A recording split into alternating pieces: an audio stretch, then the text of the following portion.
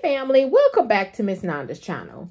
Today I am bringing you a Dollar General haul, 5 off of 25 Saturday. Yes, 5 off of 25 Saturday. First of all, I would like to thank my new subscribers and my old subscribers. If you would just like, go ahead and subscribe to my channel. Go ahead and hit that notification bell and make sure you put it on all so you'll be notified when I bring you these deals on the low. Yes, I mean the low. All right, y'all, went into Dollar General, which I went into the one that I always used to go to instead of the one that was closer to my home. Y'all, they didn't have everything that I wanted, so I had to actually switch my gears, and I am so glad I did switch my the transaction I was going to do, because this one came out much cheaper, much greater to me. Okay, so let's go ahead and get to this video.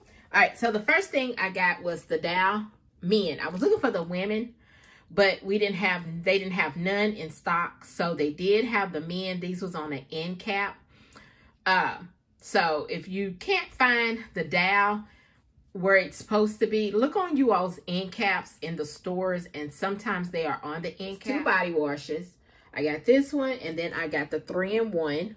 Okay, they are $4 each, and I had a buy one get one free paper coupon along. I did not use that buy one get one free digital that was a Dollar General. Okay, I did not use that. So both of those both of those came off together. So I'll show you on my receipt. The next thing I got was the U by Kotex pads.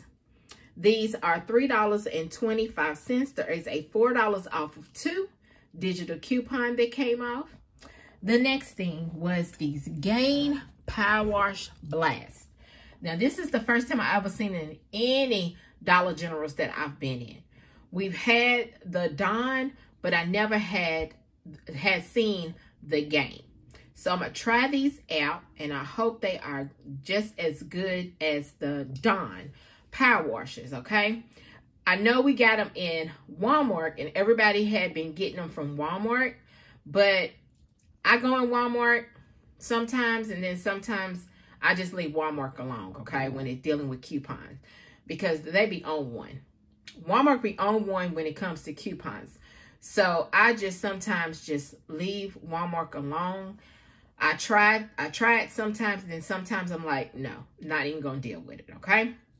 So these Gain Power Blast, they are $4.50, and there is a buy one get one free digital coupon, but it's only taking off $3.99, which is okay. It's okay. I'm fine with that, okay? Then the last thing are these Colgate baking soda and peroxide. I got 3 of them. These are $1.75 a piece. There is a $5 off of 3 digital coupon that did come off for these 3, and I was so happy, y'all, because the overage goes right into the transaction. Okay, so y'all, after she rung up everything, I put my number in. Y'all, guess what my subtotal was? Go ahead and guess. Y'all, $2.27. Yes, $2.27.